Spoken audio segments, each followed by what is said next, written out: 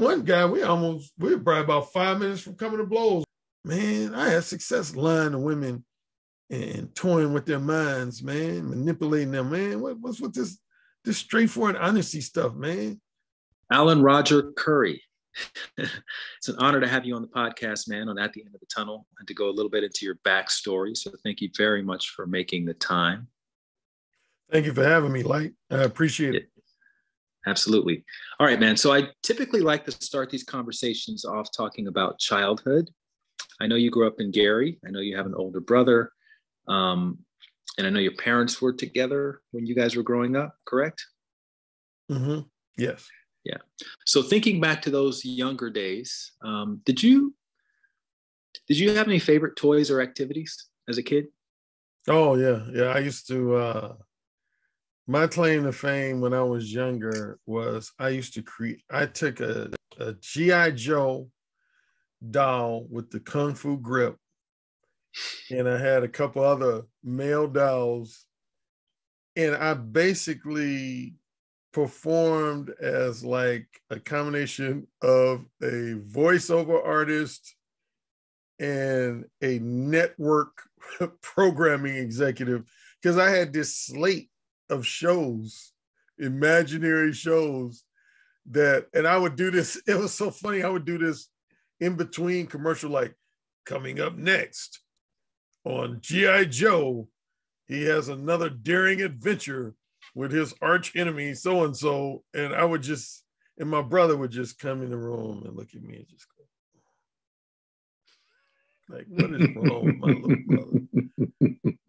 And, yeah, I had a slew. I had at least 5 or 6 different shows that I would have in my bedroom, and I just, talk to myself and play with my toys. And so, yeah.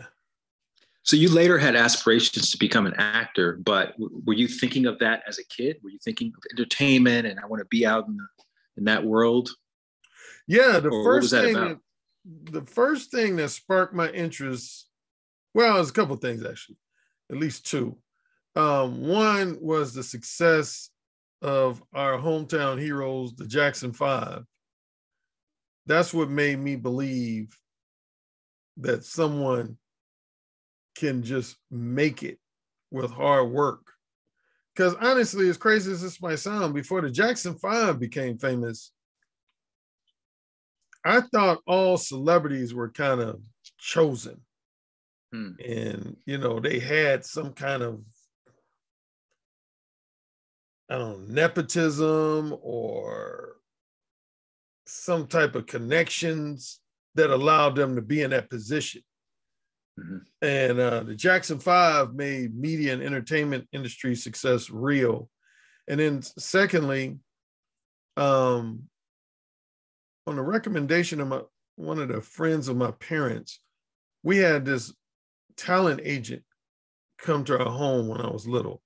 And my parents were thinking about having my brother and I be child actors in like television commercials. And it didn't work out that way. It never happened, but that sparked a fire as far as my interests and ambitions related to the entertainment industry. I also read this thing about you creating a comic book and selling it to your fellow classmates.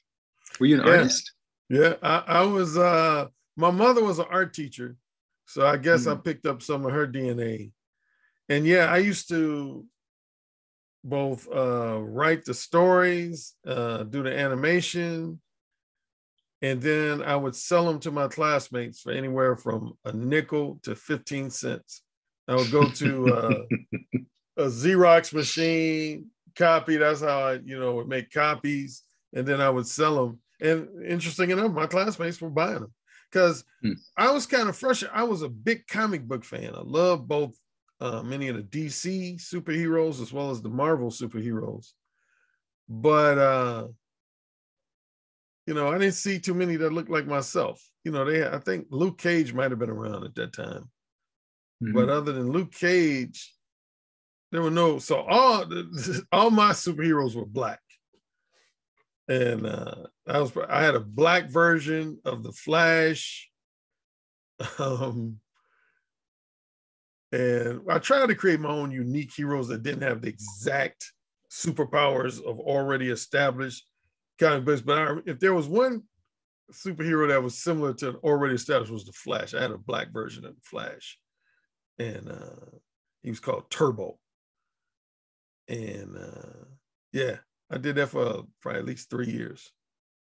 So it sounds like as a child, you had a pretty healthy self-esteem, because you have to, to be a hustler like that, you have to believe in yourself. You have to believe in what you're doing. And when you go out to sell that stuff to the other kids, you have to be very confident, right? Well, yeah, it did take some confidence. And, but I don't know if my self-esteem was the highest, because when I was in elementary school, I was chubby. And it's funny, it's different than today. Like, I see kids today, sadly, that are not just chubby. I mean, they're like just flat out like obese. And it's funny because when I look at pictures today of when I was in elementary school, I look at myself and say, I wasn't that fat. But a lot of my classmates, well, I shouldn't say a lot, at least a good number of them, they would call me Chub Chops and Fat Boy. And my mom would always have to give me a pep talk, like, you're not fat, you're just husky. And so that was one thing that did kind of keep my self-esteem somewhat suppressed. I had this image that I was just this big fat guy. And but what balanced that out, most of my classmates considered me the smartest and creative kid in their class. So I would always get a lot of praise from my classmates in those two areas. How were you with the ladies as a like a young person, like, in elementary, junior high school, that kind of thing, before you matured? I was basically like a super shy, introverted, semi-nerd, and geek around women from elementary school all the way through really about my freshman in high school.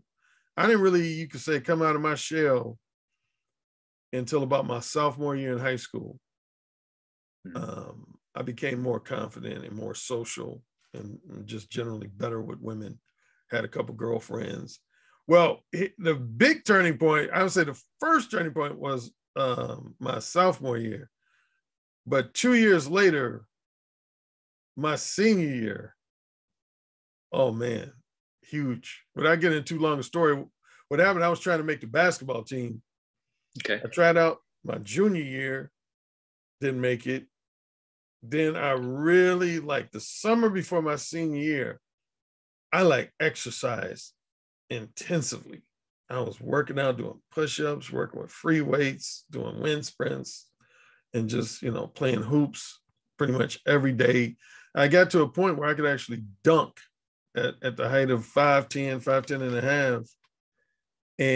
But the bad news is I still didn't make the basketball team my senior year, but I had this really chiseled physique.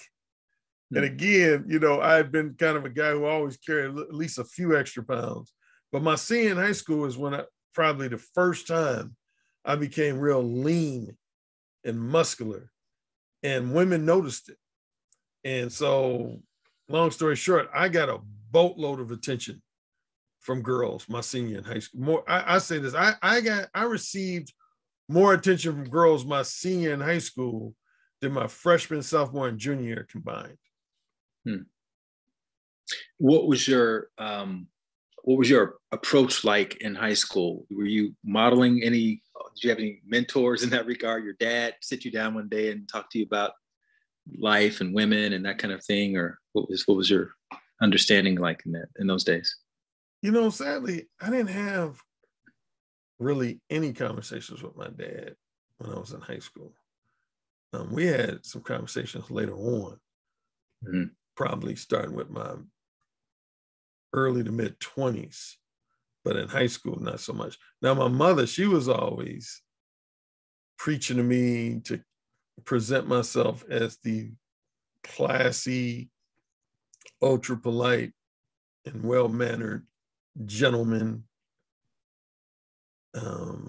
So yeah, she gave me a lot of advice along those lines, which if you've read my books, you know that kind of ended up frustrating me a few years later. Because I found entering into college at Indiana University in Bloomington, Indiana,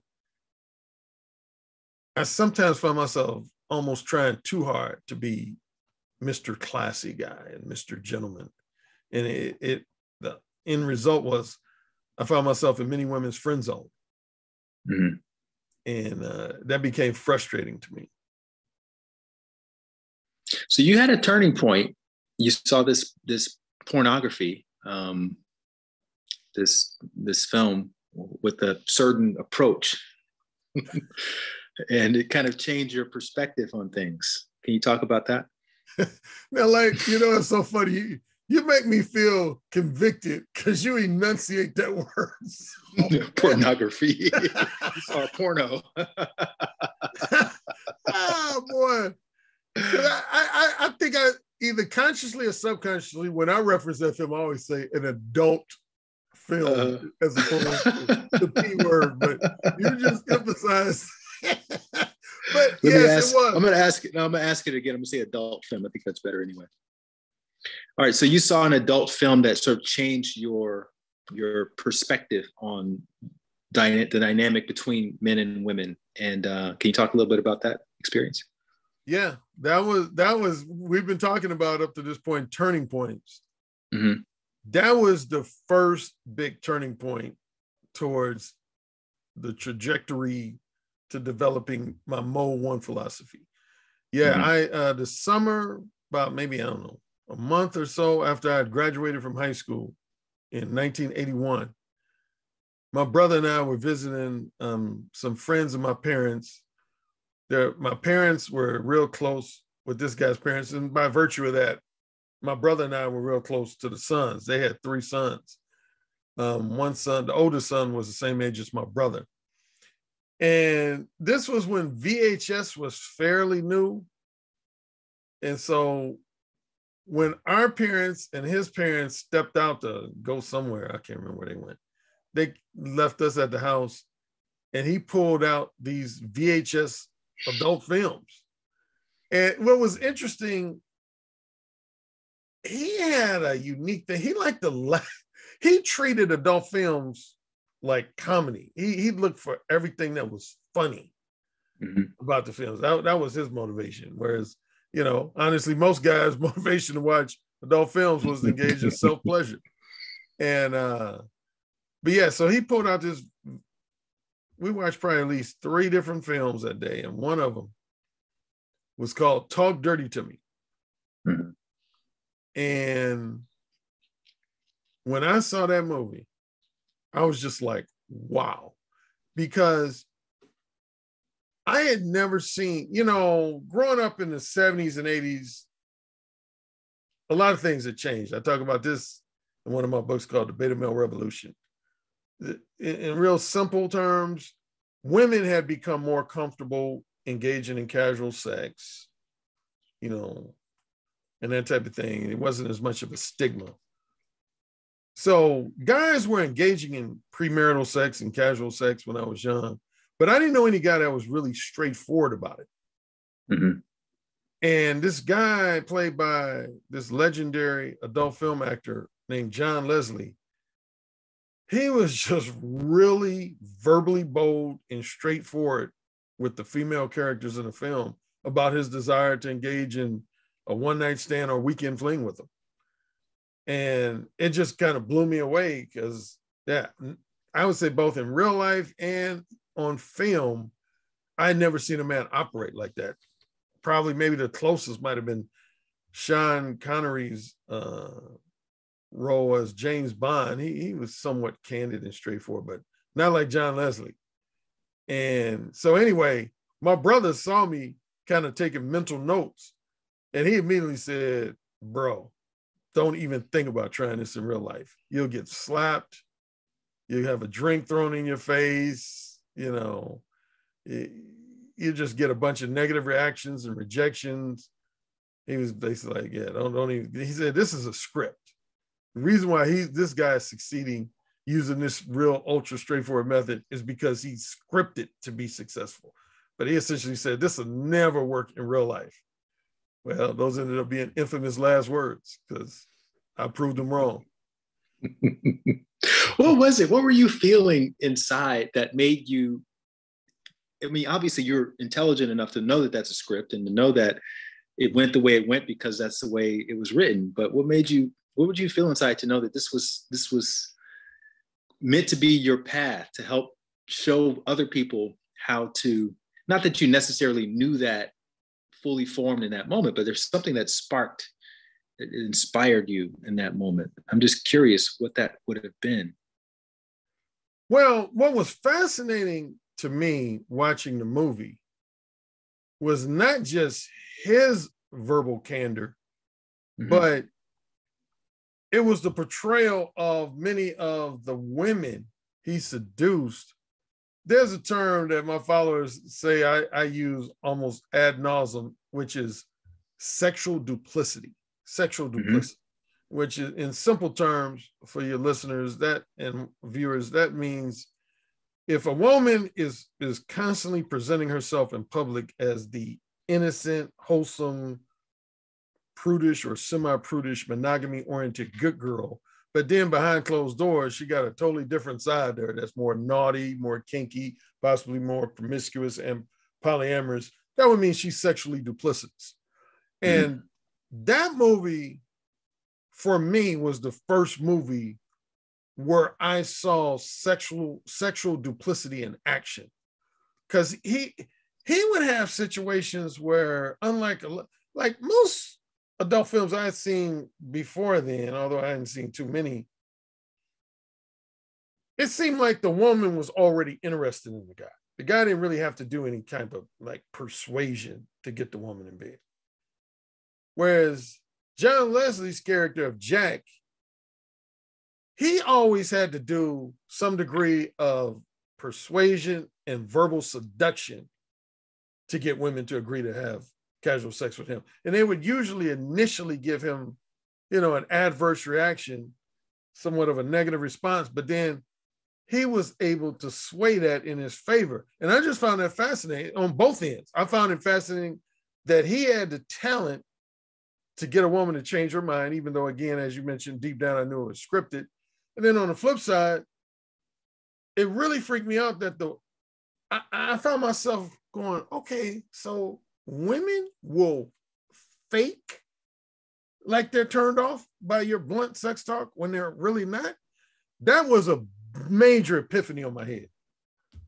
I had, that really had my wheels turning in my head, that aspect right there. I was like, so there are women that will fake a negative reaction, but really they're turned on by this real, bold, explicit sex talk.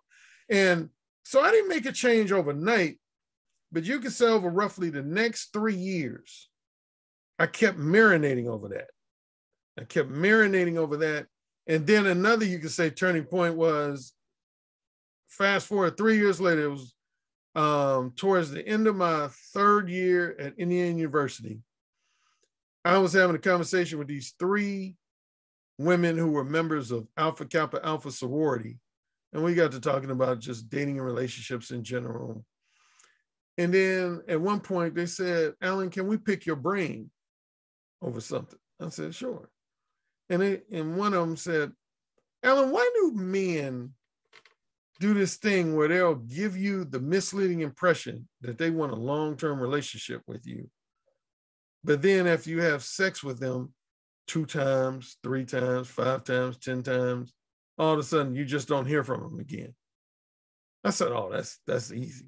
I said, these are guys who really deep down, they just wanted to engage in casual sex with you, but they didn't have the heart or courage to tell you that straightforwardly. So they basically misled you and manipulated you. And they were really frustrated by that. They said, well, why? I mean, why would they do it? How come they won't be straightforward about? Because, Alan, I hope you know, women, we get into casual sex too. And that was funny when she said that, because that was at least partially surprising to me. Because way back at this point, this was the early 80s, I didn't think women were enthusiastic about engaging in casual sex, unless they were just, had a solidified reputation for being highly promiscuous. But other than that, I didn't think women really were down to engage in casual sex. But these three AKAs, they let me know. They said, they basically went on to say, we have the same delineations that of men that you guys have of women. For example, they said, you guys have certain women you look at as just, can I curse on your show, or as PG? Yeah, go for it. No, go for it. She said, be yourself. You guys have women you look at as just fuck buddy material. Am I correct? I said, yeah. And then you have other women that you look at as more long-term girlfriend, maybe even future wife material. Am I correct? I said, exactly. She said, well, see, us women, we have the same delineations. There's some guys, we look at them and say, oh, he's sexy. I wouldn't mind having a roll in the hay with him for a night, 2 nights, 3 nights. But at the same time, they would be like, that guy, we would say to ourselves, we don't want him as a boyfriend or as a husband, but just as a satisfying lover for a few days or maybe a couple of weeks or so, sure. Then we have other guys that we look at as long-term boyfriend / future husband material. So they went on again to make the argument that we don't understand why men go as far as to be dishonest, disingenuous, misleading, manipulative with us, because they never know. If they were straightforward with us, they have no idea that many of us would reciprocate their sexual desires and interests. And of course, that made me reference Talk Dirty to Me and the sequel. I saw the sequel, Talk Dirty to Me Part 2. So yeah, in that conversation, I started thinking about what I learned from those 2 movies. So then the next thing that happened, I went back to my fraternity house. I'm a member of Kappa Alpha Psi fraternity.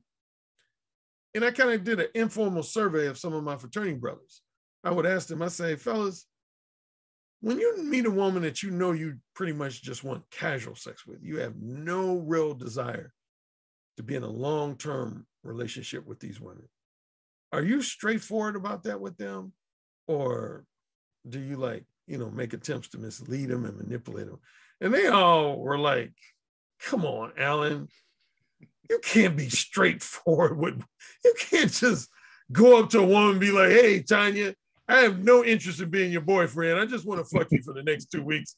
You down? They were like, no, you're going to get slapped. You're going to get cursed out. You're going to have drinks thrown. You can't do that. And I was like, why can't you? And they treated me like I was just goofy. They were like, Alan, what have you been drinking, dude? You cannot, I swear to God, you cannot go up to a woman and straightforwardly let her know in the very first conversation that all you want from her is just say a few episodes of casual sex. And I kept saying, I beg to differ. So they said, okay, next party we have, show me. Let's see this straightforward style you got that you claim will work and be effective. We want to see this because we're going to be standing a few feet away laughing at you. And long story short, I proved them all wrong. I had them all like, whoa. They started nicknaming it the Jedi mind trick. They said, oh man, Alan, they would tell other frat brothers, they say, hey man, Alan got this Jedi mind trick, man, where he goes up to women and he says really like bold, straightforward, sexually explicit stuff to them. And at first they have somewhat of a negative reaction, but then he uses his personality to just charm them. And next thing you know, they're like smiling and giggling and giving him their phone number. Man, this dude is on to something. So can you just walk us through like what they would have seen at one of those parties when you were first iterating the you didn't have a name for it at the time probably, but yeah, when you were first iterating this concept? Yeah, what a couple of examples, like say at the Kappa party was I went up to a woman, I went up to one of the women I approached that night, and I said, you looking good in that outfit. And she said, thank you. I said, you know what? We need to get together sometime in the next, I don't know, week or two. And she said, why? I said, because I want to fuck you. And she went, what? Excuse me? And I said, you're excused. She said, I don't believe you just said that. I said, yes, you do. You believe I said it. I said, you're a sexy woman. I can tell by the way you look at me that you're attracted to me. We need to get together and fuck. No attachments, no monogamous commitments, just straight up fuck. And the woman was like, wow, wow, wow. I never knew you were like this. I thought you were so much more of like a gentleman. I never knew you talked to women like this. I said, we all got different sides to our personality. I said, so are you telling me you're not interested? If you're not interested, I'll walk away and leave you alone. And see, I do that with a lot of women. I call that my followers know. I call this I dare you to reject me concept. Mm. You know, I always actually see a lot of men, and we can get into that a little later, but a lot of men, because of the advice of conventional PUAs, they try to always prevent and avoid rejection. Whereas I would run up to it head on.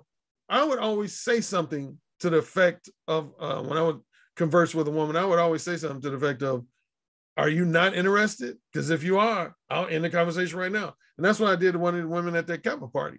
I said, if you're not interested, I'll leave you alone right now. And she didn't end the conversation. She just kind of looked at me and she said, so you want to fuck me, huh? I said, I very much want to fuck you. Then I moved in closer and I started talking in her left ear. I said, I want to fuck the shit out of you. And I just started saying a whole bunch of X-rated dirty talk. And to my pleasant surprise, she started getting turned on. She was like, oh, this is hot. This is hot. She said, you gonna come over tomorrow? I said, yeah, I'll come over tomorrow. So some of my frat brothers were observing this from like, I don't know, 3-4 feet away. And they saw her change. They saw how she initially looked like she was giving me a negative reaction. Then the next thing, they saw her smiling and giving me her number. And they were like, wow.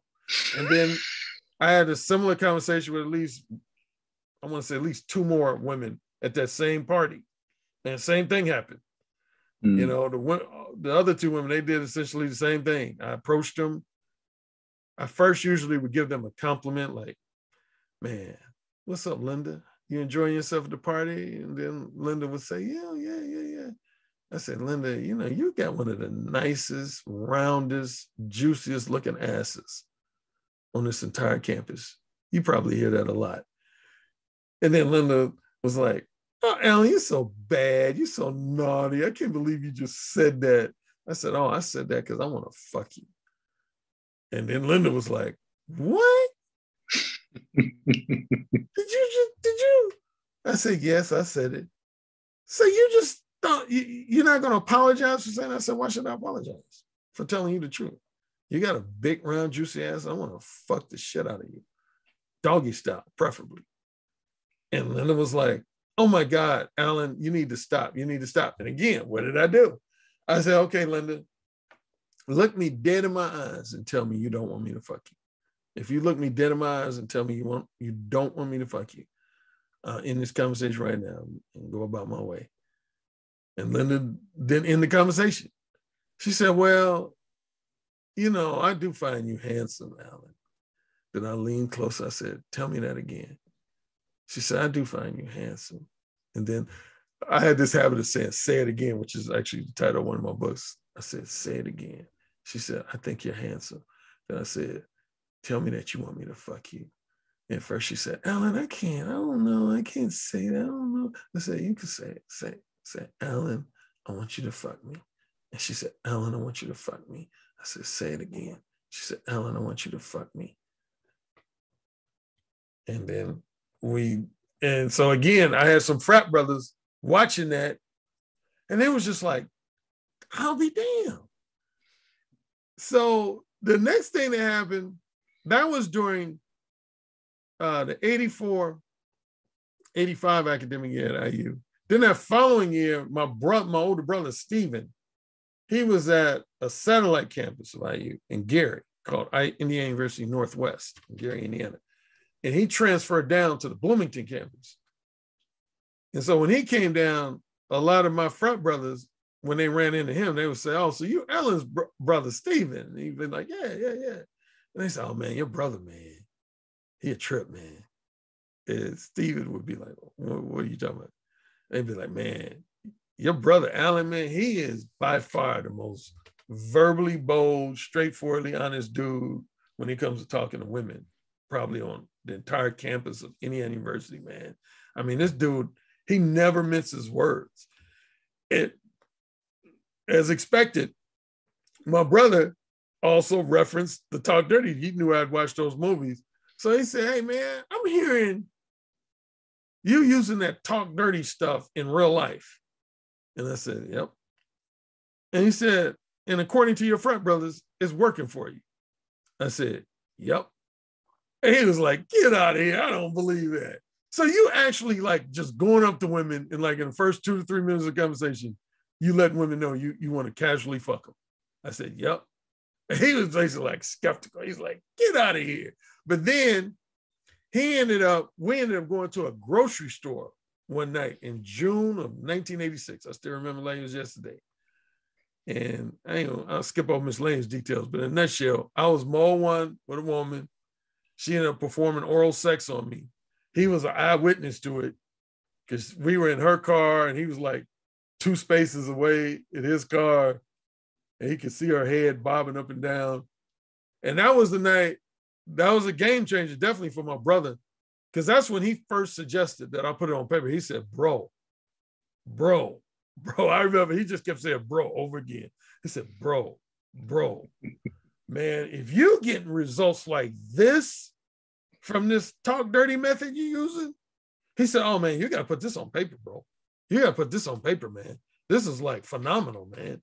And I kind of was playing it down. I was like, I don't know about putting it on paper. He's like, no, seriously, man. I think you can help some guys, particularly guys that are maybe shy and introverted and just don't have the same level of courage that you do. He said, man, I think you can help guys like that, man. I mean, that's like amazing that works in real life. And yeah. So I have a couple of questions. In those 3 years in between you watching that adult film and then you trying out your tactics at this party, did you develop the sort of script that you were essentially using, where you say it again and, you know, you're excused and these kinds of lines? Or did you like crash and burn a lot in the beginning? And then also, I want you to talk about your zero tolerance for small talk and when did that start? Because it feels like that's related to your attraction to this very straightforward approach.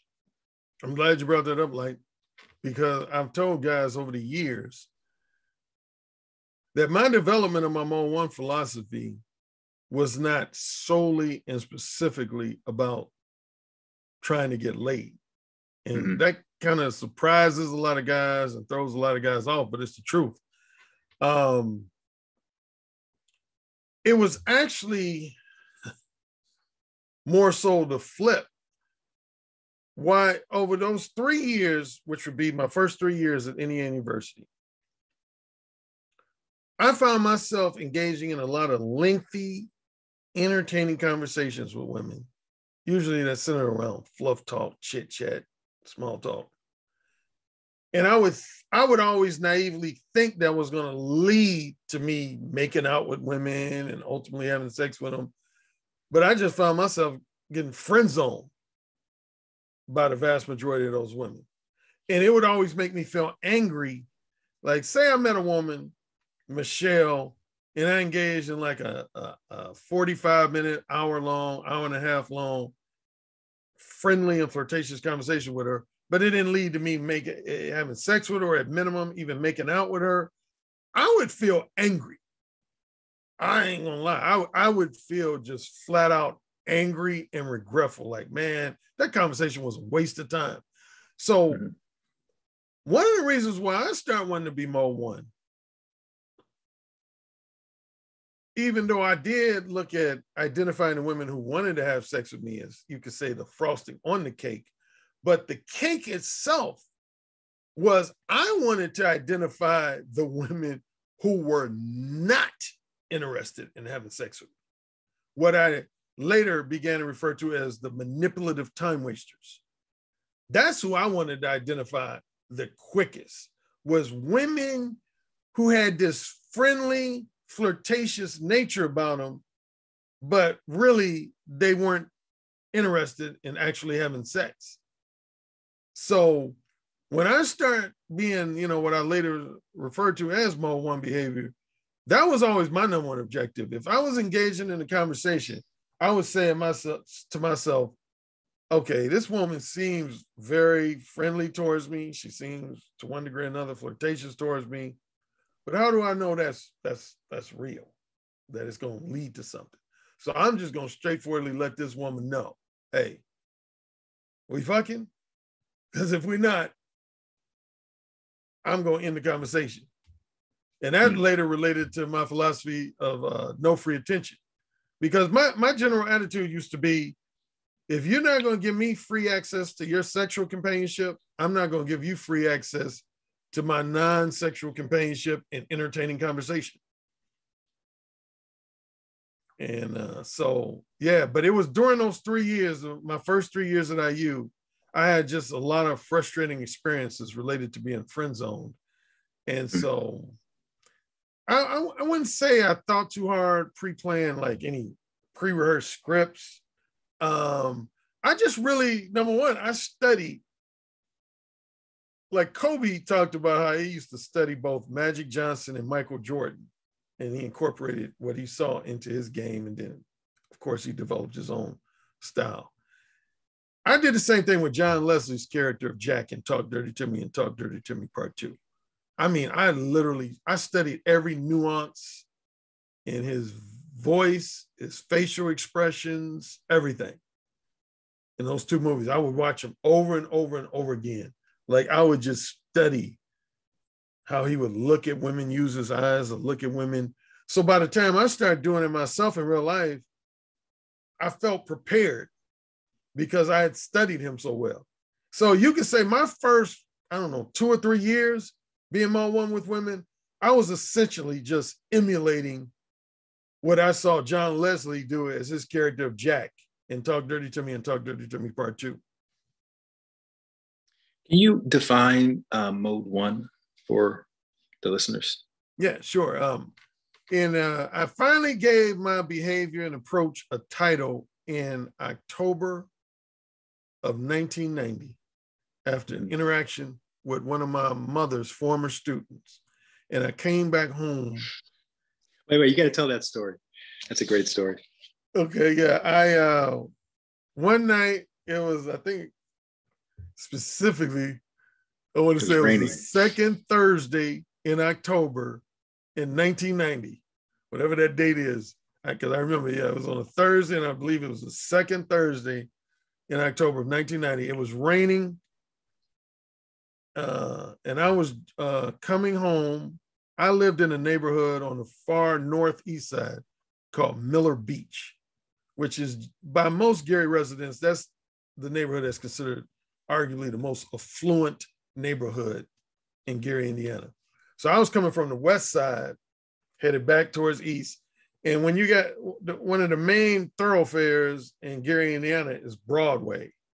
So when I got to 5th Avenue and Broadway, I happened to notice that one of my mother's former students was standing on the corner with a little umbrella above her head. And so I rolled down the window. I said, because I knew she was at the bus stop that goes to Miller Beach. So I said, you headed towards Miller, I would assume. And she looked at me like, I don't know you. And I said, does the name Mildred Currie ring a bell? And she said, oh my God, Mrs. Currie, I love her. She was my teacher. I said, well, I'm her son. She said, oh, okay. And I said, if you want to ride, I'm willing to give it to you. But, if not, you can wait for the bus. She said, no, I'll take the ride. So she got in the car, and within a minute or two, she started engaging in all this small talk with me. She started talking about her day. Then she transitioned and talked about some gossip that involved a couple of her girlfriends. And honestly, I just started tuning out. I wasn't interested. And she was perceptive enough to pick up on that. So a few minutes into the conversation, she just looked at me. She said, "You look like you're not even listening to what I'm saying. You're like in your own world." Now, the normal old gentleman, Alan Roger Currie, would have been pleasantly phony and said, "Oh, no, I'm listening. Sure, continue. Let me hear these stories about your girlfriends." But at this point, I had become so real and authentic that, yeah, I just told her, I said, "I'm going to be honest with you. Let's call her Janelle." I said, "Janelle, I don't give a fuck about none of the stuff you're talking about." And she just was like, "Well, damn. Wow. Tell me how you really feel." I said, "I'm just being real. I don't give a damn about this gossipy stuff you're talking about." She said, "Okay, well, what do you want to talk about?" I said, because she had on these black leggings, like we used to call them back in the day, bicycle pants. And they were real tight and form-fitting, and she had a pretty nice body. And I said, "Janelle, the number one thing on my mind is sliding down them tight leggings, bicycle pants you got on, and just bending you over and fucking the shit out of you doggy style." And she said, "What? What? Did you just really say that?" I said, "Yeah, I said it. Don't, get all these theatrics, because that's all they are." That response right there is just theatrics. You're not in total shock and disbelief over what I said. You know when men look at that nice, round, juicy ass of yours that they thinking about fucking you. You know that. Don't play that role with me. And then she just got quiet and stared out the passenger window. Like it was like about a 4 or 5 minute stretch where she just wouldn't say anything, good or bad. She just looked out the window. And then when we got to this intersection where there's this McDonald's in the Miller Beach area, right behind this McDonald's was this motel. And she said, "Alan, if you don't mind, could you pull into the parking lot of the motel so we can have a little chat?" I said, "Sure." So then she just looks at me and she says, "Okay, I'm going to confess." I said, "Okay." She said, "I'm very turned on right now." And I said, "Truthfully, I'm not too surprised by that confession." I said, "That's what I expected." And she said, "Really?" I said, "Really?" She said, "Yeah, I'm very turned on." She said, "So how did you become this way?"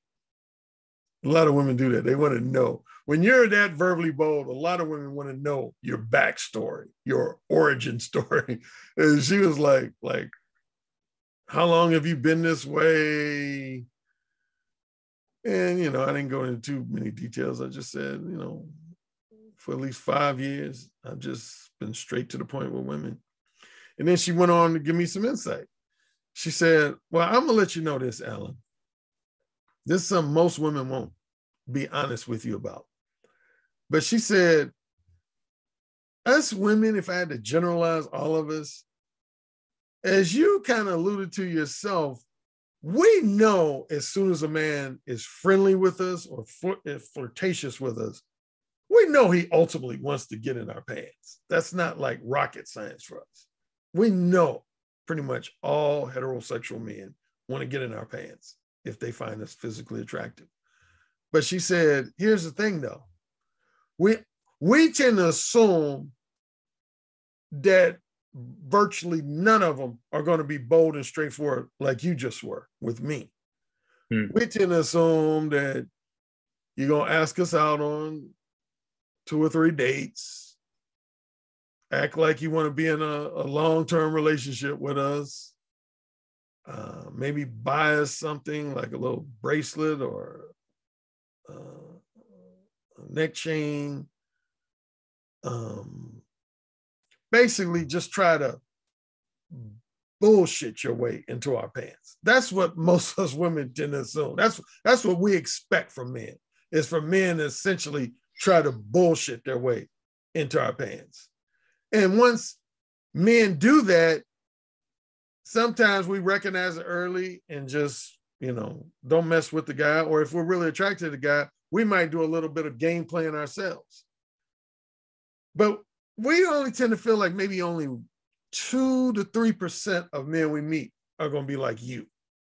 Are just going to like cut through the bullshit and be like, yo, I'm attracted to you, think you're sexy, we need to fuck. And she said, if we're attracted to you, that is a huge turn on. And I said, well, honestly, Janelle, I already knew that. I've already had my experiences that have confirmed that for me. She said, yeah, it's a huge turn on when a guy is really, really bold and straight to the point. Now, honestly, if we're not attracted to you, it could probably have the opposite result. We'll be totally turned off. But even in that situation, at least we know we're not going to waste time. So even if a guy I'm not attracted to, I would still prefer to be straightforward. So I can just very quickly tell him I'm not interested, and neither one of us waste each other's time.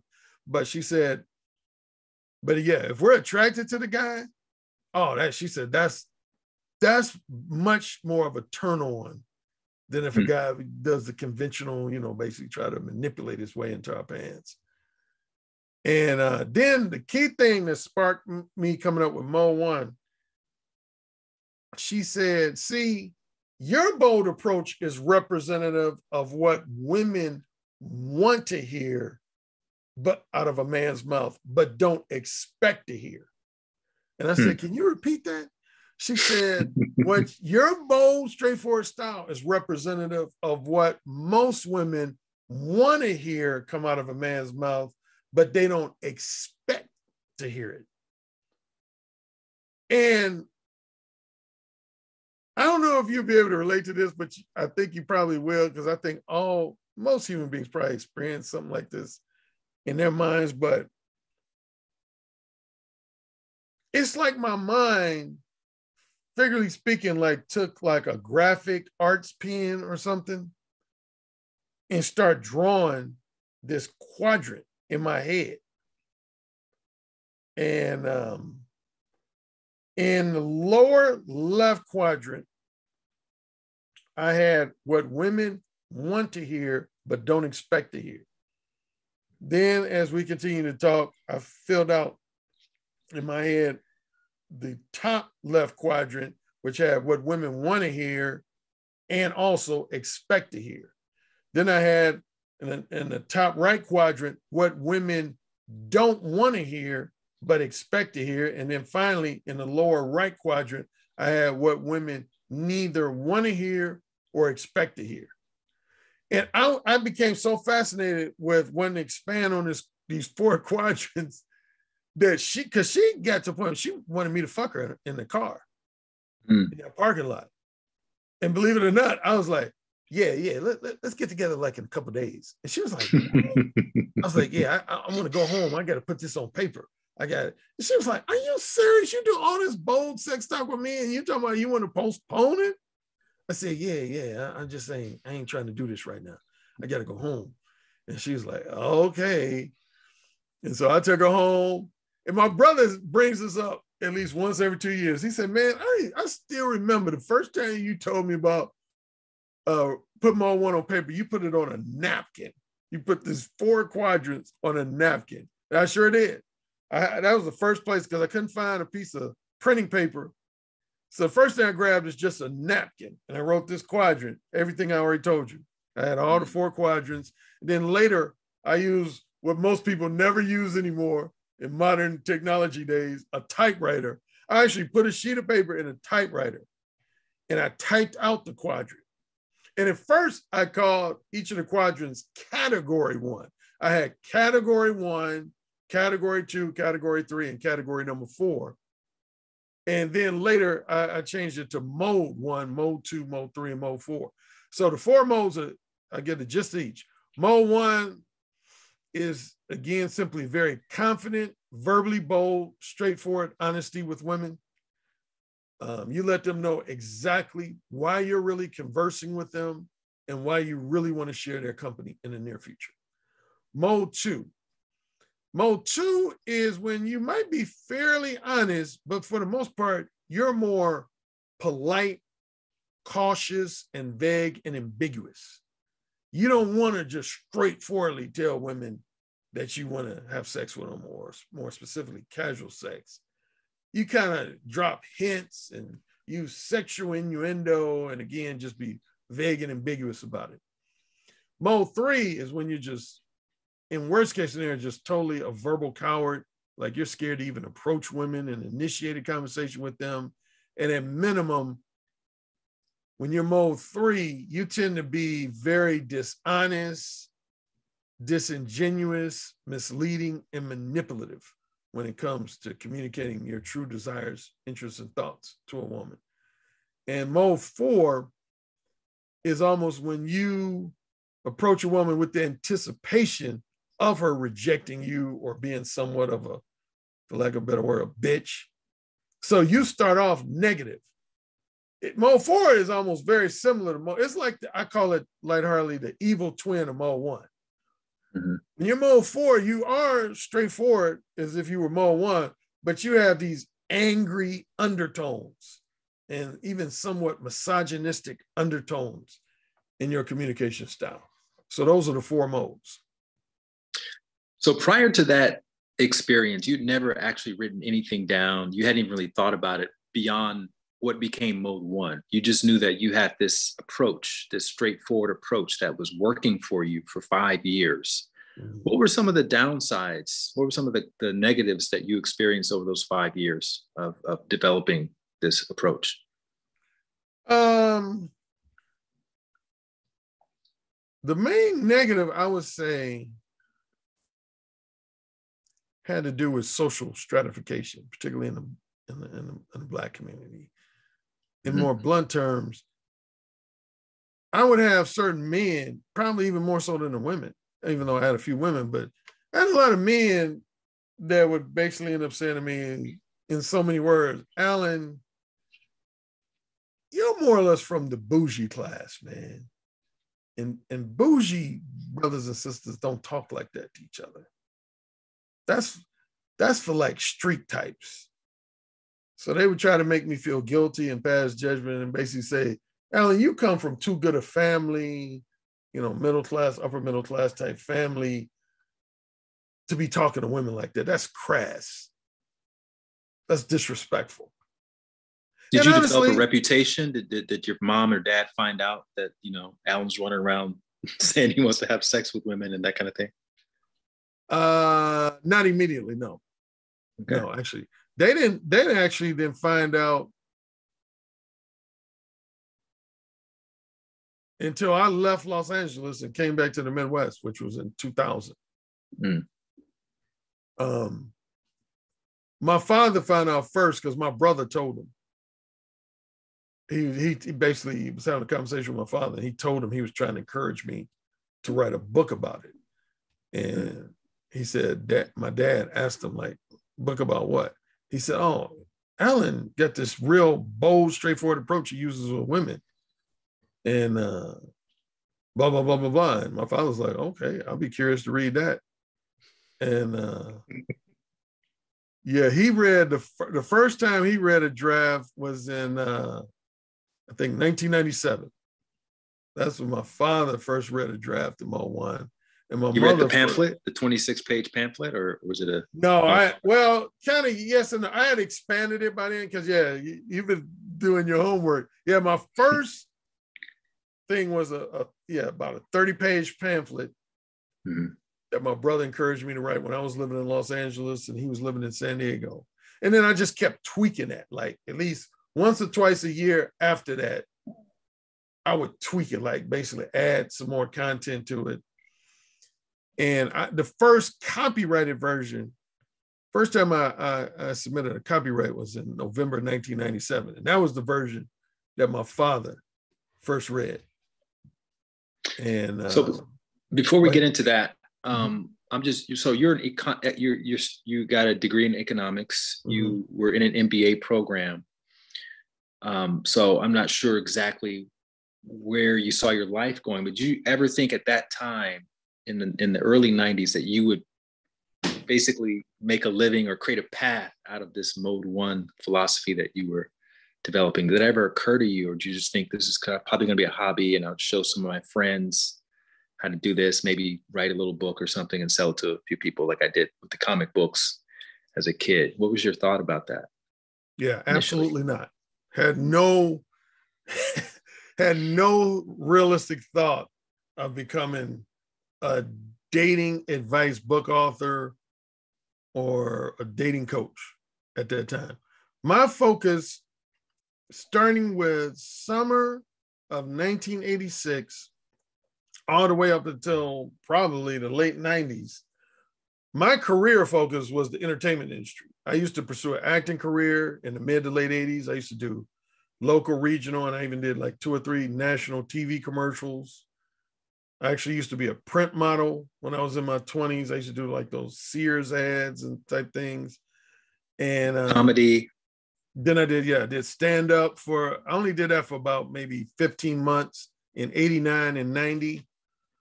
Yeah, I was a stand-up comic in the Chicago area. Then when I lived in Los Angeles, I turned to screenwriting. I wanted to be a screenwriter and filmmaker. So anyway, yeah, all my focus was on the entertainment. I wanted to make it in the entertainment industry. Excuse me. And my brother, to his credit, at the time I found it annoying, but of course now I give him all the credit in the world. He just kept bugging me. Like every year he would bring that up. He would say, man, you really need to get this Mall 1 going. Like after he got the reaction from some of the guys at his workplace, that pamphlet I created, he gave it to about 10 guys, and about 4 or 5 of the guys immediately said, this is too ballsy for me. I can't do this. I don't think I could pull this off. But the other 5 or 6 guys, they all within 3 to 4 weeks after reading the pamphlet, they experienced some Mall 1 success with some women. So they came back to him like, dude, your brother need to turn this into a full-fledged book. Man, this stuff is gold, man. This stuff is gold. And so he was relaying all that feedback to me. He was like, bro, he said, man, I think you onto something, man. I think you onto something. And honestly, I kept brushing it off. It was like an afterthought to me. Because again, I was all about, I want to be a big time feature film director, feature film screenwriter, even possibly a feature film actor. That's all that was on my mind in the 90s. But he just kept bugging me. And then the next major turning point was in May, of a couple of weeks before Memorial Day in 1999. That's when I made it into a full ebook, because I had found out either earlier that year or in late 1998 about the concept of an ebook, because that was fairly new at that time. And I created an ebook. Basically, it was just a PDF file. And I made it available to the general public via the internet on different like blog sites and message boards and discussion forums. And then guys would end up reading it and start singing the praises of it. And slowly but surely, I start gaining more notoriety in what's now known as the manosphere. What were you selling it for back then? Do you remember? Believe it or not, this is going to blow you away. Like initially, I gave it away for like about 2 years. Some people find that hard to believe, but yeah, for about 2 years, starting with mid-May of 1999 until about late August, early September of 2001, I actually used to just give it away. And then my older brother called me crazy for doing that. And this other guy who's now a dating advisor named Ron Wheels, I connected with him through the internet. And he was next to my brother. He also said, man, no way you should be giving this away for free. You need to be selling this. And so that's when I started selling it. And I initially sold it, I think, for $9.99. So when did Hitch come out? Because that was sort of like, I guess, when the idea of a dating coach sort of hit, that critical mass. People didn't know that was even a career path for some people. And how did that influence you? 2005, yeah. That's when my brother, Because when I left Los Angeles, it's because my father, sadly, he had a major stroke, and he ended up passing away in March of 2002. And my mother, she had her own ailments. And anyway, my main objective was I wanted to have a home-based business. But actually, both my brother and I, because he had moved from South Carolina back home. I moved from Los Angeles back home. And we both, because we felt like if we get a 9-to-5 job, that almost defeats the purpose. Because, we'll be away from my mom most of the day. So anyway, my brother, when that movie came out, he said, man, this is what you need to be. Well, actually, if I can rewind for a second, my brother suggested I become a dating coach. Technically, even like you said, when dating coaching was even a thing, there was another movie that sparked my brother to suggest it to me. A movie, I don't know if you ever saw this movie called Swingers with Jon Favreau and Vince Vaughn. Yeah. It's one of the movies you recommended as a example of mode one. Yeah. And when my brother, he saw it first before me, and then we ended up seeing it together. But that's actually when my brother first suggested that I should be doing the dating coaching thing, because he felt like Vince Vaughn's character was almost an informal dating coach. And so that was the first time he made mention of it. But then 5 times more so was when Hitch came out. He said, bro, he said, I'm telling you. He said, this is you. He said, you are already essentially the real life Hitch. He said, whether you realize it or not, agree with it or not, accept it or not, you are already the real life Hitch. He said, man, you need to just make a go of this, man. He said, I really feel like this is your destiny. And I said, you think so? He said, dude, this is your destiny, bro. This is what he basically said, this is your calling. The interesting thing about Hitch is I don't remember Hitch being very mode one. No, he wasn't. He wasn't. And that actually, if I recall, that's one of the things I told my brother. I said, well, I wouldn't call myself the real life Hitch, because Hitch, I would say he's probably more mode 2. Right. Because, he had that one scene where he tells one guy, he said, I'm not really into giving advice on how to hit it and quit it. He said, I'm about giving advice that leads to, relationships and marriage. So, yeah, I told that to my brother. I said, I don't know if I would go with the nickname, the real life Hitch, because I said, Hitch, yeah, he's more about, long-term romance and marriage. And my brother, he got frustrated with it. He's like, dude, you're being technical now. I'm just saying, man, you're in a position where you can create a career, earning an income, giving guys helpful advice. That's it. Question. Mode 1 is not something you can turn off, right? Once you turn it on and you start having these experiences, that's how you become. That's your mode of operation.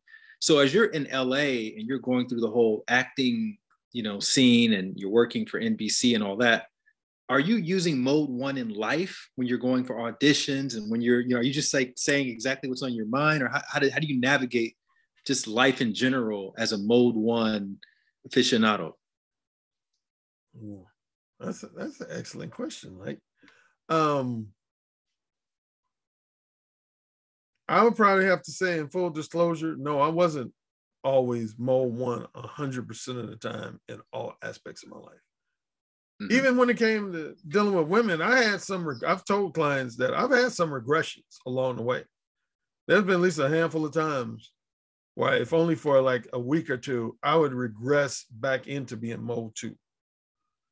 And it's funny, a lot of those, what I would call mode 2 regressions, were provoked about what I was talking about earlier, what I was alluding to earlier about guys putting in my ear, like, you're from a good family. You don't want to put shame on your parents' reputation by talking to women this way, and blah, blah, blah, blah, blah. But then I just reached a point where I said, well, shoot, so you want me to just be pleasantly phony and full of shit for the rest of my life when talking to women? Now, I admit it was more challenging when you get away from the realm of dating relationships, like, say, in the workplace. I was erratic. Sometimes I was very straightforward in the workplace. Sometimes that benefited me. Sometimes it led to me getting fired, honestly. And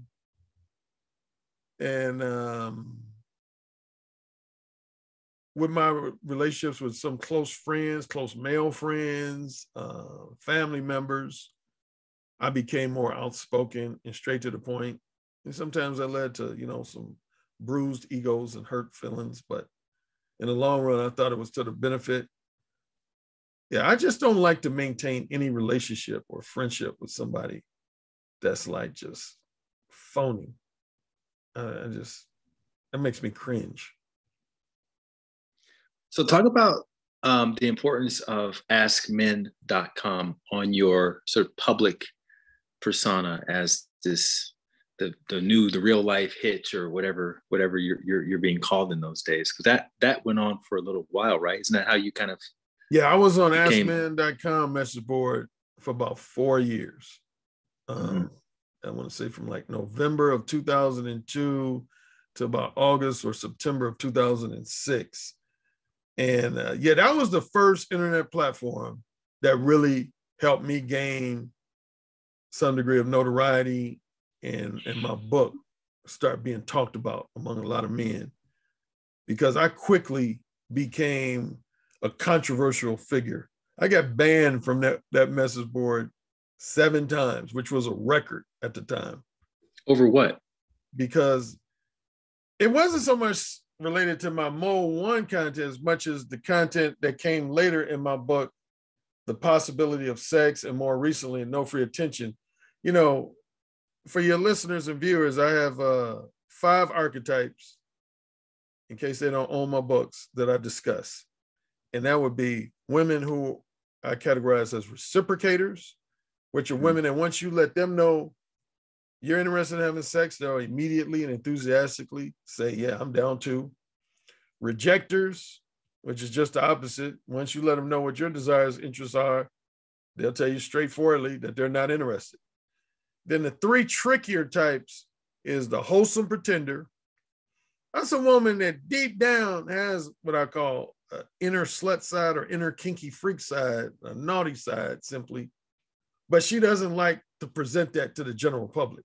She wants to always maintain an image as a wholesome, monogamy-oriented good girl. So she's going to always resist initially, a wholesome pretender. Particularly if you propose a casual sex as opposed to long-term relationship sex. Similar to the wholesome pretender is what I call an erotic hypocrite. That's basically a more pretentious, more materialistic, and more antagonistic and argumentative variation of a wholesome pretender. She's going to really try to test your backbone and see if you really got thick skin. And I mentioned earlier the manipulative time waster. That's a woman who has no interest in being physically or sexually intimate with you, but she loves your non-sexual attention and companionship, your platonic companionship. And in addition, sometimes she wants to take advantage of you financially. So given those 5 archetypes, the manipulative time waster, I'm sorry, I just had a brain fart. What led me to my archetypes? You asked me a really... We were just talking about Mode 1 turning on and off, and then in real life, and then we talked about askmen.com. Askmen.com. Okay, I'm sorry. I know what it was now. You asked me, I mentioned that I was banned 7 times. Right. And you said, what were you talking about that provoked you to get banned? Yeah. My book, Ooh, Say It Again, is primarily about the wholesome pretenders and erotic hypocrites and how to identify them and ultimately seduce them. Then my book, The Possibility of Sex and No Free Attention, is more so about the manipulative time wasters. And now, I didn't come out with the possibility of sex until October of 2012, but I was talking about almost everything in that book as far back as the 1990s and early 2000s. So I used to talk about women who I felt were manipulative time wasters and the signs. I would tell guys the signs to look out for, and women hated that. They hated that. They did not. It was funny because I had a lot of women on AskMan.com that didn't have a problem with my Mode 1 philosophy, even what I call my Mode 1 hardcore, which involves more X-rated, explicit language. But when it came to me talking about women who were manipulative and will pretend to be interested in you when they're really not, women got upset about that content. They did not like it. Because basically I was revealing their you could say their manipulative head games playbook. And they didn't want it revealed. You learned about no free attention. And I know you understood the concept, but you got that phrase from a job that you were working from one of your coworkers. What was that moment, that anecdote? Yeah. I used to work in downtown Chicago in 1988. And there was this guy who worked with me named Anthony. And he kind of physically, he resembled Charlie Murphy. He looked like he could be one of the Murphy brothers. Yeah, he looked like he could be Eddie Murphy's brother or first cousin. But he was really like, he was really standoffish. And I noticed because he was pretty standoffish, a lot of the women I work with would always be at his cubicle, almost like begging him to give them some attention and conversation. And so one day we were in the break room and I just lightheartedly said, "Hey brother, what's happening?" I said, "I'm Alan, man." I said, "What's your secret?" And we had never conversed before. So initially he turned around and looked at me in the break room like, "Bro, I don't know you. Like, why are you talking to me? I don't know you." And so I kind of ignored his negative reaction. I just asked him again. I said, "Bro, man, what's your secret?" And then he paused. He just kind of looked at me, almost like glared at me for a minute or so. And then he finally said, "What are you talking about?" And I said, "Man, I noticed that a lot of the female coworkers, they always at your cubicle, man, just begging you for attention." And I said, "I want to know what your secret is." He said, "You want to know what my secret is? I'll tell you my secret." He kind of threw a mild insult at me. He said, "My secret is I do just the opposite of what you do." I said, "You do the opposite of what I do?" I said, "Well, clarify, what is it that I do?" He said, "Man, I've checked you out before." He said, "Man, you like to be like Mr. Funny Man with women. You like to crack jokes with them, have them laughing. And, you basically give them a lot of free attention." He said, "I don't do that." And I said, "What do you mean free? What do you mean by when you say free attention?" And he said, "Here's the thing, man." He said, "I don't give women free attention. I don't give women free attention." He said, my principle is this. If me and a woman are not fucking, or me and a woman are not doing business together and making money together, he said, "Man, I don't really talk to women, man. I just, particularly here at work." He said, I don't talk to them." He said, "For what?" And I ended up telling him, because I already kind of had that philosophy. Mine was more no small talk. But as far as specifically the phrase free attention, he was the first one I heard that from. I said, "Oh, okay, I see what you're saying." And I ended up telling him, I said, "Oh, so you're saying just don't engage in small talk and fluff talk and that type of thing?" He was like, "Yeah, basically." He said, "Man," he said, "Again, man, I can tell from your personality, you like to be entertaining with women, particularly on the lunch hour. When you don't go out for lunch and you stay in for lunch at your cubicle, all I see you doing is making the girls laugh, cracking jokes and telling them humorous stories." He said, "Man, I don't do none of that shit." And I said, "Okay, all right. So you don't give women free, so no free attention." He was like, "Yeah, basically, no free attention." And then I just carried that philosophy on. And on a quick side note, I don't want to get into a digression about this, but when you're an author as well as, you know, a YouTuber or some kind of podcaster. A lot of times people will just lift stuff off of you without giving you proper credit attribution. And I would say more than any other talking point of mine, that's the number one signature phrase of philosophy. Now, I wouldn't say I created that, but I definitely, starting with the advent of the internet, I was the one who popularized that phrase of no free attention. And then next thing I know, a whole bunch of other YouTubers and podcasts. Everybody's saying it. Yeah, everybody's saying it. And I got irritated. I'll be honest. I talk about that when people listen to, if they either own the paperback or ebook version of No Free Attention, or when they hear in the introduction, I briefly talk about it, like I'm talking about it now. You know, now some guys have given me my credit. You know, they'll say, "Hey, shout out to Alan Roger Currie," and I appreciate that. But there's other guys who try to make it seem like they came up with it, and I'm like, "Nah, bro. When nobody talking about No Free Attention before me?" Question. I'm just keep my eye on the time. We have 10 minutes till we end. Are you have a hard stop? Because I'm happy to end it right there, or we can go over like another 10. Okay. Yeah. All right. So what do you say to women who hear this conversation and they're thinking, well, that sounds pretty punitive, you know, this idea of not talking to me unless we're doing business together, unless we're having a sexual relationship? Well, I've had many discussions, and I have gotten, you know, like a lot of women don't care for much. If I have one book that a lot of women don't care for, is The Possibility of Sex. But Mode 1 is popular with women.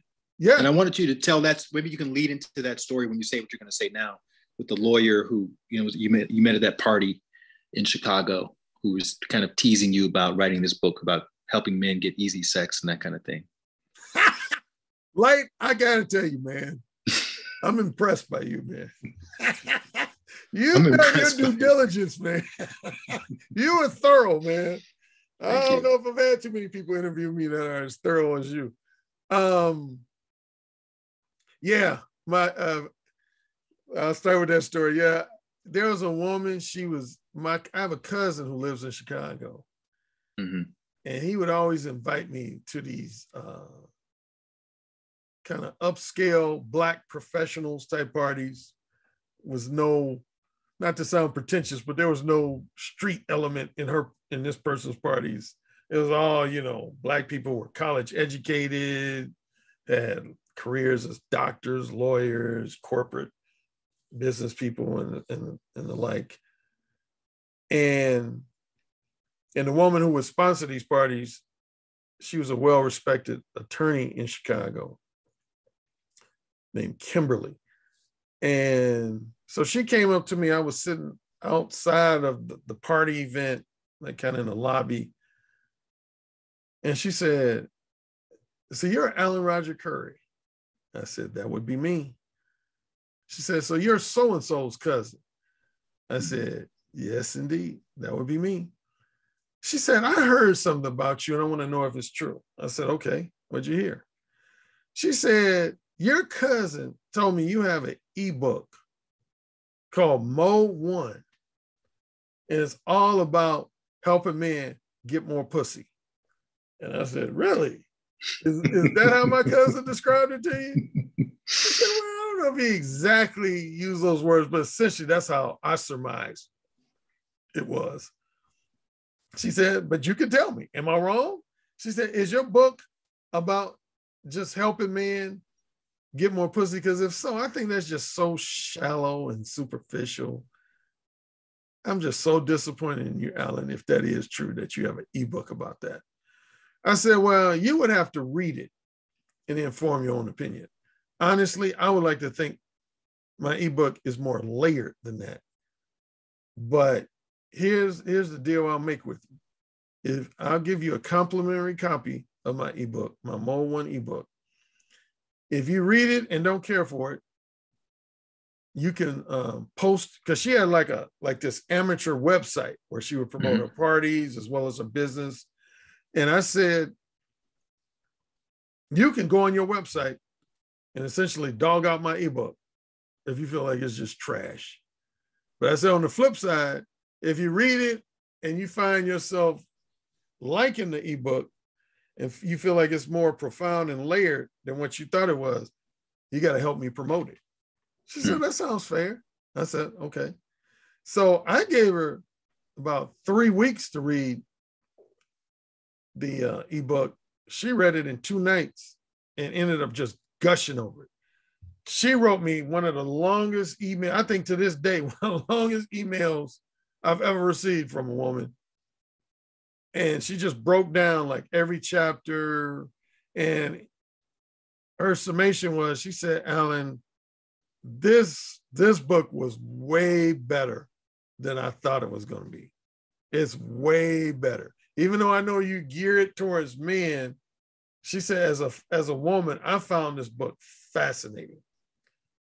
And she said, I want to invite you to be a speaker at an upcoming event. And I said, sure, I'm down. And that ended up being my first co-ed speaking engagement. That was in January of 2006. And here's what was, and I know you probably heard this story a number of times. What was most disappointing, and it's been disappointing to this day, when I first wrote my book, I anticipated having a lot of female haters and critics and only an extremely small percentage of male haters and critics. But it's been just the opposite. I mean, I've had way more, particularly when it comes to my Mole 1 book. I don't really have any notable female critics of my Mole 1. Again, the one book I received a lot of criticism from women is my book, The Possibility of Sex. But Mole 1, Who Said Again, women love those 2 books. But this co-ed speaking engagement that the attorney Kimberly sponsored, it was about 40 women, about 25 men.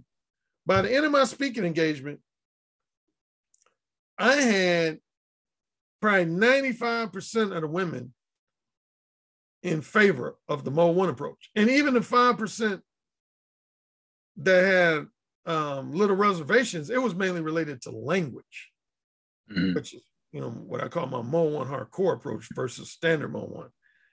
But about approximately a third of the men, man, they were hating on Mole 1. They were just like, oh man, why are you trying to do this honesty thing, man? What's that about? Man, I had success lying to women and toying with their minds, man, manipulating them, man. What's with this straightforward honesty stuff, man? Yeah, me and one guy, we were probably about 5 minutes from coming to blows. We ended up getting into this intense argument. He kept calling himself the biggest player pimp in the city of Chicago. And I was like, if you're lying to women, you ain't no pimp, bro. You ain't no player, you're no pimp, man. And yes, but you also don't believe in getting women drunk. No, not at all. That's mode 3. Yeah, I don't believe in using drugs or alcohol to get, definitely, I would say probably really in general, but definitely if it's your very first time having sex with a woman, no. Matter of fact, I mean, if you studied the laws over the last 20 years, nowadays, that's essentially date rape. If you use drugs or alcohol to have sex with a woman for the first time, you put a woman in a position where she can say, I wasn't in the right state of mind to consent, and she can charge you with date rape. That's why this is another conversation for another day, but just to touch on it, see, this is why Me Too movement has been so tricky, because there's a lot of things in the 60s, 70s, and even early to mid 80s, they used to be considered unethical, but they weren't illegal. Right. Whereas nowadays, those same things, example would be like giving a woman drugs or alcohol before you have sex with a woman. Nowadays, that's extremely risky for a man. And so, yeah, I don't believe in that at all. I only believe in having sex with women who have fully consented to me having sex with them, and that they're fully enthusiastic about me having sex with them. I'm not trying to trick a woman into having sex, coerce a woman into having sex, none of that. And you also say very clearly in all platforms, don't do this at work Oh, because you will get me too if you start talking like this at your office. Light, I tell you, I've gotten so much pushback from guys. It's surprising how much pushback I've gotten from guys. A lot of guys, there's a lot of guys who feel like in modern society that it's challenging to meet women away from it. Well, depending on how much you know, if you work in a conventional workplace versus working from home, and if you work a number of hours, a lot of guys argue that, man, I don't really have the free time to meet women anywhere else but work. And I'll be like, really? So you telling me your workplace is literally your only place? It's like pretty much, I mean, excluding, you know, Match.com or online dating. That's the only place I work. Because I work, you know, some guys will say, man, I work like 60 hours a week, man. And, you know, that's where I come in contact with the most women. But yeah, man, it's just too risky, man. But the Me Too movement era, and plus, you don't want to bring the drama of a casual relationship to the workplace, man. Not worth it. You also tell a story about this comedian several years ago who saw one of your presentations. He came up to you and he said something prophetic about Mode One. Do you remember? Oh, at the book signing event in California? That's right. Yeah. I was having a book signing event in Ventura County, California. And this guy, his name was, I can't remember his last name. His name was Mark. He had made at least one appearance, if not two appearances, on Def Comedy Jam. And he said, Alan, I got your book. He said, I read your book. He said, Alan, I read your book. I said, okay. I said, well, at first I said, that was quick. Yeah, so I was talking to Mark, this comedian who had made appearances on Def Comedy Jam. And he said, Alan, I read your book. And I said, wow, that quick? Because he had just received the book, I want to say, on Thursday evening. And by Saturday afternoon, he had already finished it. Mm-hmm. And he said, Alan, I'm going to tell you something about your book, Mo One. Excuse me. He said, society is not ready for this book right now. I said, really? He said, they're not ready, man. He said, your book is probably at bare minimum, at least 10 years ahead of its time. And I'll say more so like maybe 15 to 20 years ahead of its time. He said, that's when I think society, that was 2006. So yeah, that was roughly about 15 years ago. And yeah, he said, but right now, he said, society not ready for Mo One, man. You going against the grains of social norms and conventions, man. And you going to get a lot of pushback on this Mo One method you got. But he said about 10, 15, 20 years from now, he said, oh yeah. He said, that's when I think society going to be ready for Mo One. They're going to embrace it. They're probably going to encourage it. Mm-hmm. And something that you've talked about before too, because you get pushback on the language. You're saying you don't have to use the same language I use. This is just how I talk. And I don't want to speak in a different way from how I normally talk. So that's why I use the language that I use, but you don't have to do that. Mm-hmm. It's just about being direct. Exactly. Matter of fact, my brother, he came up with his own variation of Mo One, and he started calling it Mo 1.5. And so I recommend that to a lot of clients. So yeah, I have 3 variations of Mo One, and I get a gist of each. Mo 1.5 is when you're able to let a woman know either your romantic desires, interests, and intentions, or your strictly sexual desires, interests, and intentions without using any profanity or any sexually explicit language at all. Then one level up from that would be what I simply call standard Mo One. Standard Mo One is when you would start off using tame language, but as the conversation unfolds, you escalate to using more provocative and explicit language. So I might start off a conversation using PG-13 language, but say maybe 10, 15, 20 minutes into the conversation, I'm using more R-rated language, X-rated language, or triple X-rated language. And in Mo One Hardcore, which is the most bold and most explicit, That's when you use R-rated, X-rated, or triple X-rated language within the first 90 seconds of the conversation. I would say over the course of my life, if I had to give rough estimates, I would say I've probably been Mo one hardcore with about 35% of the women I've approached. I've probably been standard Mo one with about 60% of the women I've approached. And I've been Mo 1.5 with about 5% of the women I've approached. Mm-hmm. I believe that most of my listeners are women. What have women sort of taken away from the mode one approach, whether it's relating to their relationship or their marriage or just to casual dating? Is there anything that they can adopt from the mode one approach or recognize about the mode one approach that can potentially benefit them or their dating dynamics? Oh man, I've gotten a lot of great feedback from women. I remember one of the first was when my paperback version first came out in February of 2006. I had a woman from Atlanta that her review might still be on Amazon. I don't think she took it down. She wrote a review on Amazon that she ended up writing me an email. And she said my Mode One book had totally transformed her social interactions with men. And she basically sent me the message that, Alan, you shouldn't limit your Mode One philosophy to single heterosexual men.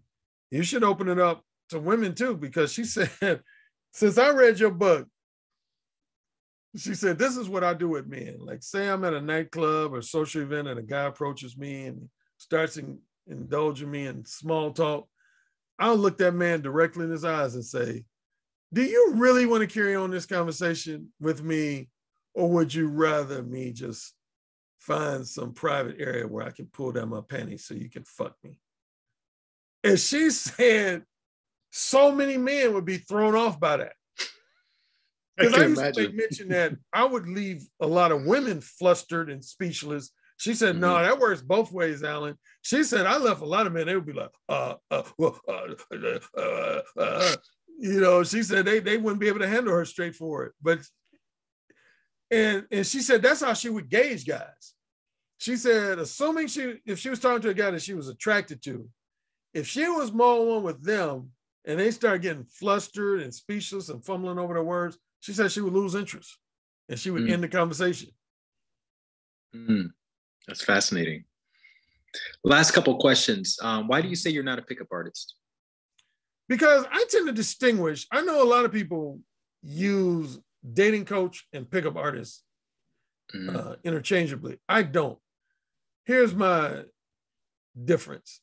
A pickup artist, that term comes from a guy who was very good at going to like either a nightclub or a bar restaurant, meeting a woman and picking her up and taking her home. So basically, it's number one, pickup artist centers around the desire for short-term, non-monogamous casual sex, usually like a one-night stand, weekend fling.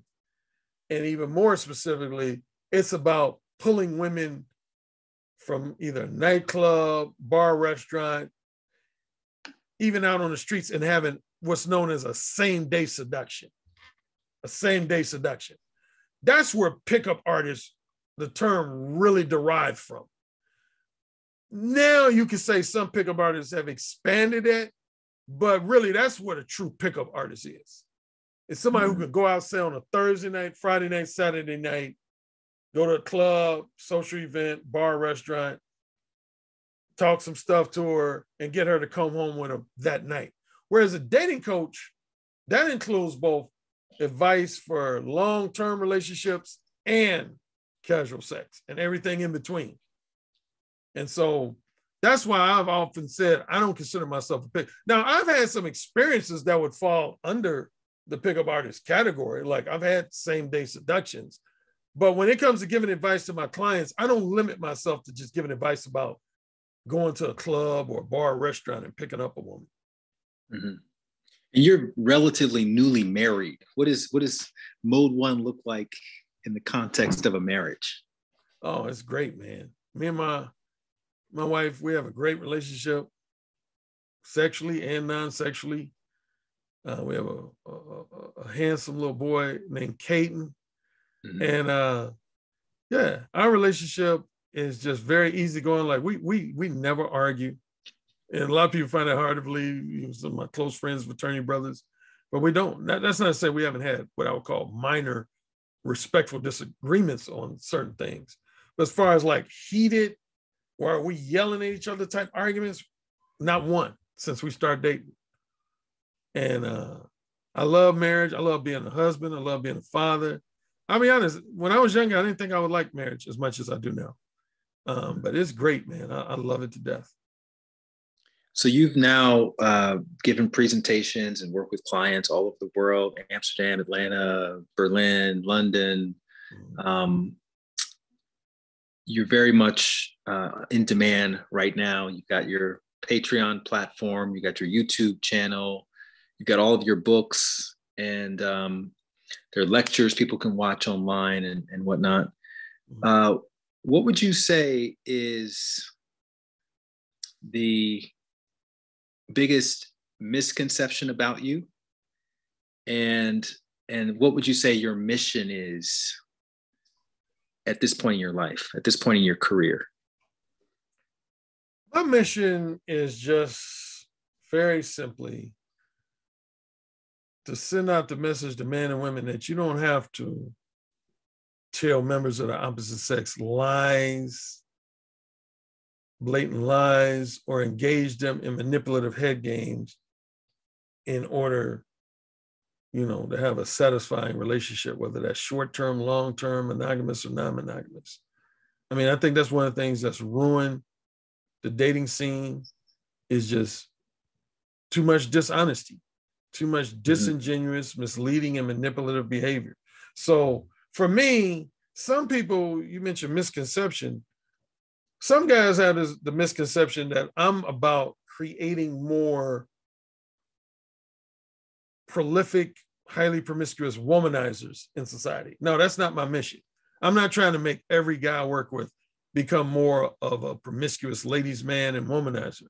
I'm about helping every man I work with become a more real, authentic, verbally bold, straightforwardly honest man with women about his true romantic and strictly sexual desires, interests, and intentions. And if they get rejected by being so real and authentic, so be it. Learn to accept rejection. I did. That's the main emphasis of my book, No Free Attention. In at least the first 5 chapters, that's the main theme of the first 5 chapters of that book, is that you have to learn how to accept the idea of getting rejected by women if they're not interested in sharing your company in any type of intimate manner. And, so yeah, I want to continue that mission, because as long as there's dishonest, manipulative dating singles in the world, I'll be needed. I love it. And then just a couple of reference points. 2 that I was familiar with before I heard about you and your work, was that scene in Vicky Cristina Barcelona, where Javier Bardem plays Juan Antonio, the misunderstood, mysterious artist. And he goes up to the 2 girls, Scarlett Johansson and the other girl, and he basically opens them with this very straightforward, direct approach. And it always impressed me. I was like, something that I wish I had the balls to be able to do to someone. And yeah, so it just left an impression. And when I heard you mention that in your books, and as an example, a real world example of how it can look without using profanity, and it's very classy, and I think that's a good point of reference. You also referenced the opening scene of 4 Christmases, which I also thought was very, very good too, because just the twist that happens at the end of that scene was really fun as well. So can you list off the names of all of your books? Sure. Mode 1, let the women know what you're really thinking. I have 1 paperback version of that book, 2 ebook versions, and a audiobook version of that book. Then I have another book called Upfront and Straightforward. Let the manipulative game players know what you're really thinking. That I have it in ebook and paperback. In audiobook, that basically got absorbed into my Mode 1 audiobook. So really, when anyone purchases the Mode 1 audiobook, they're basically getting 2 books in one. That's why it's 13 hours. Yeah. Mode 1 audiobook covers both Mode 1 paperback and Upfront and Straightforward paperback. Mm-hmm. Next in line would be Say It Again, Mastering the Fine Art of Verbal Seduction and Oral, not oral, oral, AURAL sex, basically formal way of saying talking dirty. And that's an ebook, paperback, audiobook. That's actually my most popular audiobook among women. I receive feedback from women almost on a monthly basis about Say It Again. They like the 6 verbal seduction stories in part 2 of the book. Then came The Possibility of Sex, how naive and lustful men are manipulated by women regularly. That came out in October 2012. I would say that's arguably, I was mentioning earlier that a lot of people have bitten off of my stuff. Of all my books, I would have to say that's the number one book that people have bit off the most, is The Possibility of Sex. A lot of guys have bitten off of that book. That's initially that was just in ebook and audiobook form. It was no paperback version. And that's what prompted me to rewrite it, which is now No Free Attention. Mm-hmm. No Free Attention is essentially an updated rewrite of The Possibility of Sex. And it started out, I just wanted to come out with a paperback version of The Possibility of Sex. But then as I began writing it, there's some chapters that are now totally different than the original. So it's almost, many people have told me, it's almost like a different book. Definitely in the first 5 chapters. In the last 5 chapters, they're probably about 80 to 90% the same as the original. But in the first 5 chapters, I modified a lot of the content. Mm-hmm. And that came out in November. Well, the ebook and paperback came out in late 2020. And again, the audiobook will be out May 1st of this year. And in 2016, I came out with The Beta Male Revolution, why many men in today's society are losing interest in marriage. And it just kind of, I start with the 1960s and come up to present day in that book and talk about how the dating scene has evolved, starting with 1960 to now. It's with contraception and that kind of thing. Yeah, the birth control pill, the second wave of feminism, the free love, sexual revolution, the legalization of abortion. All of that had a profound impact on how men and women interact with each other. I would say if I had to sum it up to one thing, that period between 1960 and the early to mid 70s basically almost eliminated the stigma of engaging in both premarital sex and casual sex. Before 1960s, it was heavily frowned on for women to engage in premarital sex or casual sex. Sometimes their fathers would disown them if they found out they were engaging in premarital sex or casual sex. But by the mid 70s, every woman felt comfortable engaging in at minimum premarital sex, and in most cases, both premarital sex and casual sex. So I think I've covered all my books. Yeah. Are you writing another book, or are you just focusing on the ones that you have out now? Just focusing on the ones now. A lot of guys have requested. I've been involved in what's known as the BDSM lifestyle since I was in my 20s. And I have elements of that, honestly, in my marriage. Mm-hmm. And so most people would be familiar with BDSM from the movie and the book, 50 Shades of Grey, as well as a few other books and movies. But anyway, I have a lot of male clients that want me to write a book about being a BDSM dom. Mm-hmm. That's been requested, but I haven't made a decision on that book. So right now, I would say I'm just concentrating on the books I have. Beautiful. And if I'm a guy and I'm listening to this conversation and I'm recognizing my tendency to be mode 2 or 3 or even 4, obviously the first step is to read mode 1. Mm-hmm. And then if I want more, what do I do? You would contact me. I would suggest you become a member of my patreon.com page. It's patreon.com/mode1, MODEONE. And then I have different tiers that give you access to different coaching, whether it's at the lowest level, email coaching. Then on top of that would be coaching via Skype, Zoom, or telephone.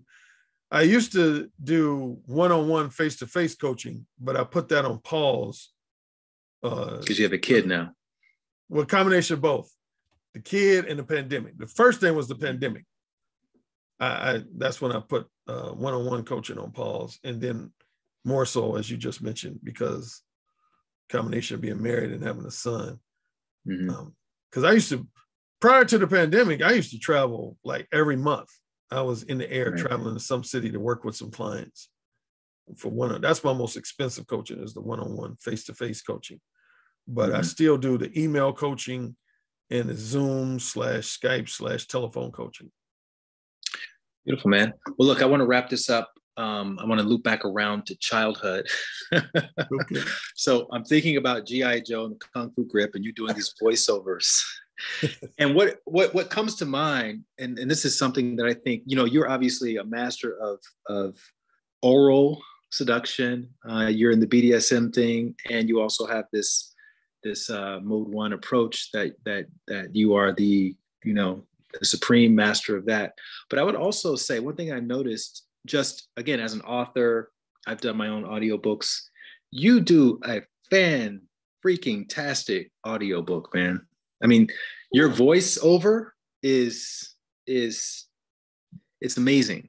And it almost sounds like you're just talking, like you're not even reading, because a lot of times when you're in these booths and you're reading your words, it can come off like you're reading it a little bit, but you just sound so seamless and so natural, and you got a wonderful voice. So it's not surprising that you're the godfather of oral seduction. But I just wanted to point that out.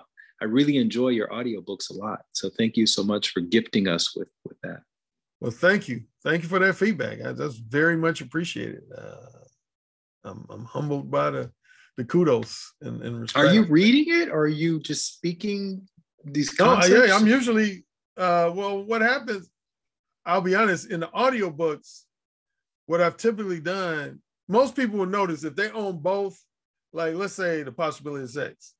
If you own the ebook version of The Possibility of Sex, you'll notice that some things are at least a little bit different. Right. In the audiobook version. And I would say that's probably, of all of my audiobooks, the one that probably comes closest to being word for word to the ebook and paperback version is The Beta Male Revolution. I read that one almost pretty much word for word.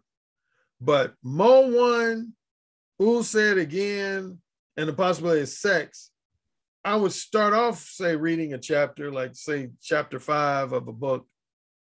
And then once I get into what I call a flow, I would just start speaking extemporaneously. And I would deviate from the word for word, content from the ebook and paperback. And well, it worked. And it just goes, and it works. And it goes to show how when we do truly find our calling, we end up incorporating everything from our life experience. And, you have your acting experience where I'm sure you had to do a little bit of that improvisation and speaking extemporaneously and yeah, it's like you're bringing everything together. That's why I like to start off in the early years and work our way up so people can see how all of it just kind of ties together. And I just want to acknowledge you, man, for taking the leaps of faith you had to take to find your path and to dedicate yourself to this mission that you're on. And I truly do think the world is going to be a better place for people just being direct and people being honest and people not trying to get other people drunk and whatnot in order to do what humans do. That's just, if we're being completely 100 about it, that's just what we do. We want, You know, it's not all about being married. Some people just want to have casual affairs and sex and whatnot. And so why not just speak openly and honestly about it and save everybody a lot of time? So thank you very much. And thanks for having this conversation with me. Thank you for having me, Light. And I want to say to you, man, you are definitely one of the most intelligent, articulate, and just an excellent and very thorough interviewer. It's refreshing. I thoroughly enjoyed this conversation, and I wish you nothing but continued success in the future. I'm gonna have to stay in contact with you, man. You know. If you like that video, you're gonna love the next one. Click this thumbnail right here, and I'll see you over there.